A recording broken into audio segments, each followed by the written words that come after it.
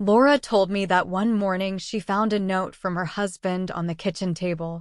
Allow me to quote the contents. Dear Laura, I'm in love with my seeker. My attorney will fill you in on the details. Wish you and the children good luck.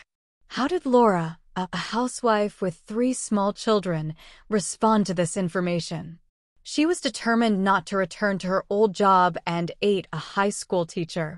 Nor would she ever ask her well-to-do parents for economic support.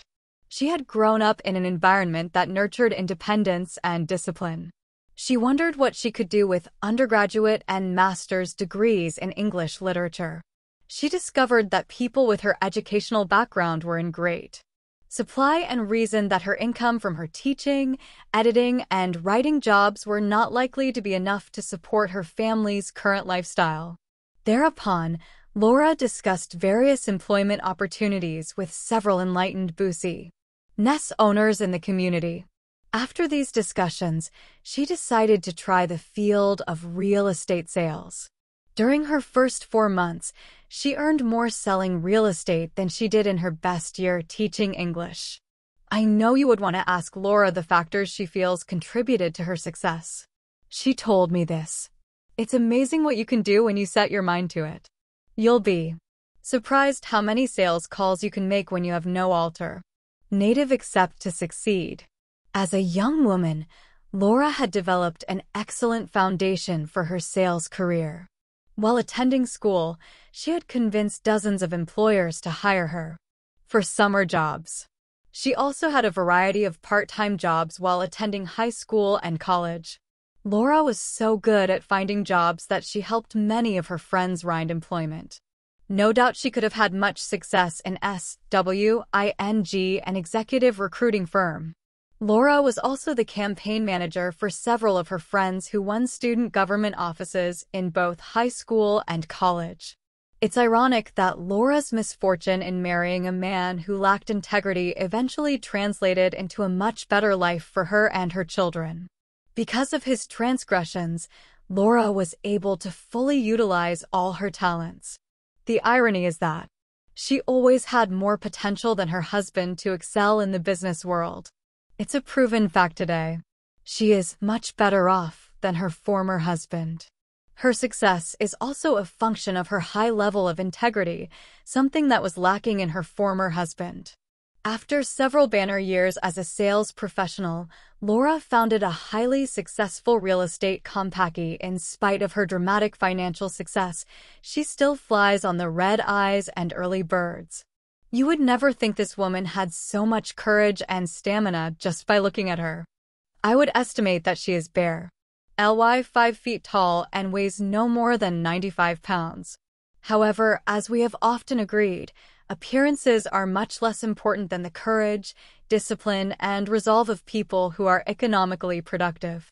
AFFIRMATIVEACTION FAMILYSTYLE. Their adult children are economically self-sufficient. Most affluent parents who have adult children want to reduce the size of cents their estate, given that the alternative before they pass away is to leave. Certainly this their children decision with makes a significant estate tax liability. The decision to share their wealth with their children is easy. The difficult decision is how to divide the capital. Affluent parents who have younger children usually believe that the distribution of their wealth will never be a problem. They assume their assets will be distributed equally. Those parents with 4 children, for example, typically state that their wealth will be distributed equally among their children, 25% to each. This simple distribution formula becomes more complex as the children mature. Parents of adult children are likely to find that some of their children have a greater need for substantial financial gifts than others. Who should get more? Who should get less? These are questions everyone must answer. Nonetheless, affluent parents are likely to benefit from several important research findings. Parents with non-working adult daughters and temporarily unemployed adult sons have a high propensity to provide these children with heavy doses of economic outpatient care, EOC. These children are also likely to receive a disproportionately large portion of their parents' estates. The more economically successful offspring are likely to receive smaller levels of EOC and inheritance. Many of the most highly productive sons and daughters receive no wealth transfers whatsoever. Yet, as we have discussed in Chapter 5, that's one reason they're wealthy. Housewives, A or B. Much of the variation in gift-giving among different children can be explained by occupation or socioeconomic status and gender. We have found that housewives have the highest propensity of all major occupational groups to receive inheritances as well as periodic financial gifts from their parents. See Table 6:1 and 6-2. In fact, housewives are 3 times more likely to receive substantial inheritance from their parents than are adult children of the affluent on average. In essence, housewives rank first in both the size of their inheritances and the incidence of inheriting wealth from their parents. They are also most likely to receive significant financial gifts on an annual basis.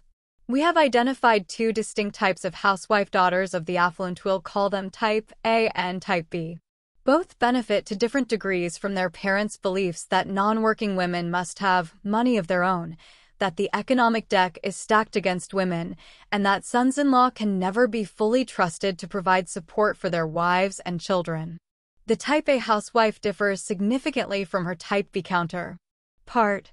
Type As tend to marry high-income producing, successful men. They tend to take leadership roles in caring for their elderly, sometimes disabled, parents. The gifts and inheritance they tend to receive are, in part, compensation for these efforts their working brothers and sisters are more likely to shy away from. Type A housewives are well-educated and tend to be the executrixes or co-executors of their parents' estates. They are likely to be leaders and volunteers in various local educational and charitable organizations.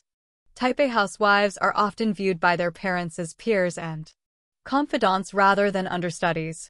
They are seen as intelligent, strong leaders and advisors, and are frequently consulted about important family matters such as estate and retirement planning, the sale of a family business, and the choice of professional service providers.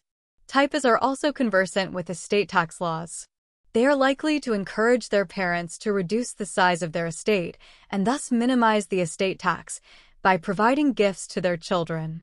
Type A housewives receive substantial cash gifts throughout the early and middle stages of their lives, often from the time they are married. Later, gifts are associated with the purchase of a home and, in some situations, the purchase of investment real estate.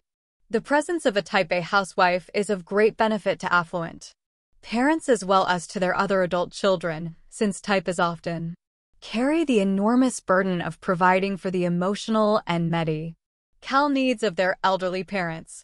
Type B housewives, in contrast, are viewed as adult children who need economic outpatient care and even emotional support.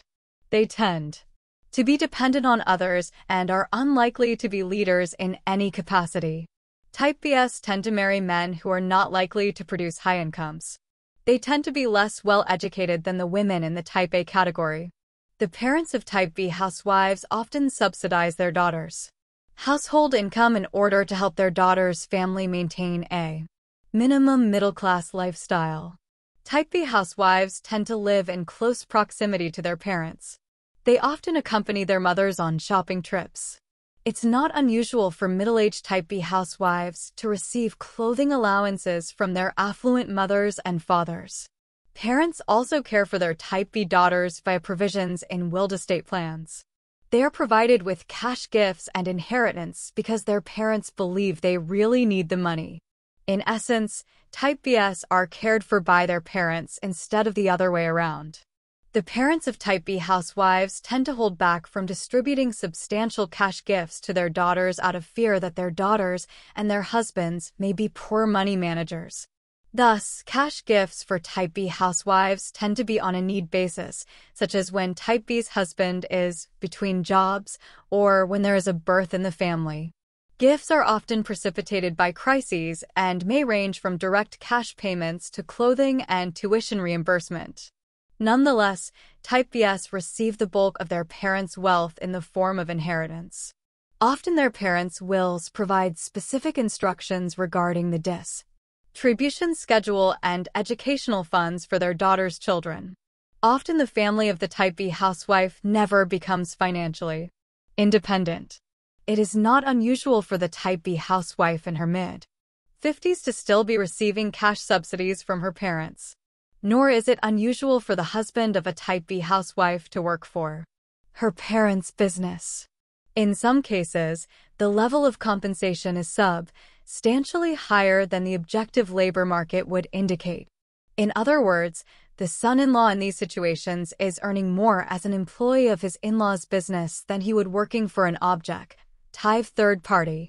Even sons-in-law who are employed outside the family business often moonlight for the family, working part-time at premium wages for the family business or doing chores or odd jobs for their in-laws. Daughters who are not housewives but are employed in full-time positions are less likely to receive cash gifts and inheritance than their non-working sisters. But even daughters who are employed in high status occupations are more likely to receive cash gifts and inheritance than their economically successful brothers. Why? As stated previously, affluent parents feel rather strongly that women, even working women, must have money of their own.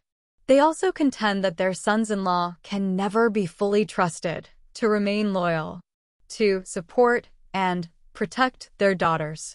Actually, the affluent are rather perceptive in this regard. Our data indicate that more than 4 in 10 of their daughters who marry will be divorced at least once. Affirmative action for WOMEN. Affluent parents understand that the income-generating opportunities facing men and women in this country are very different. These parents tend to have their own form of economic affirmative action. Consider the following facts. Plus, women account for 46% of the workers in this country, but represent fewer than 20% of the individuals who earn $100,000 or more annually. In 1980, fewer than 40,000 women had annual incomes of $100,000 or more. In 1995, approximately 400,000 women were in this income category. This translates into a tenfold increase. By the year 2000, more than 600,000 women will have incomes in the six-figure and higher category. But, again, as in 1995, there will still be 5 men for every woman in this income category. Plus, women have made significant progress in regard to the proportion who graduate from professional schools. In 1970, for example, only 8.4% of medical school graduates were women. In 1995, nearly 40% were women. In 1970, women accounted for about 6% of all law school graduates. In 1995, they made up nearly 45%. A high-status occupational title does not automatically translate into a high income, however. A recent census headline stated, earnings gaps in 19,951 still apparent even for professional degree holders. In this regard, women employed in professional occupations in 1995 earned only 49.2% of what men in professional occupations earned. Plus, how do the salaries of men and women in high-income producing occupations compare? See the results of our analysis in Table 6.3. In 20 out of 20 of the highest income-producing occupations, women on average earn significantly less than their male counterparts. For example, female physicians earn only 52% of what male physicians earn. Female dentists earn 57.4% of what male dentists earn. Female podiatrists earn 55% of what male podiatrists earn. and female lawyers earn 57.5% of what male lawyers earn. Plus, in 1980, approximately 45% of the women in the six-figure and higher income category did not work. Conversely, 55% earned $100,000 or more via employment. These percentages have not changed appreciably since 1980, nor are they likely to change through the year 2005. In sharp contrast, nearly 80% of the men in this country who earn $100,000 or more are employed. Most of the other 20% are over 60 years of age and retired. Plus, the vast majority of non-working women who have annual incomes of $100,000 or more inherited their wealth and/or received substantial financial gifts from their parents, grandparents, and/or spouses.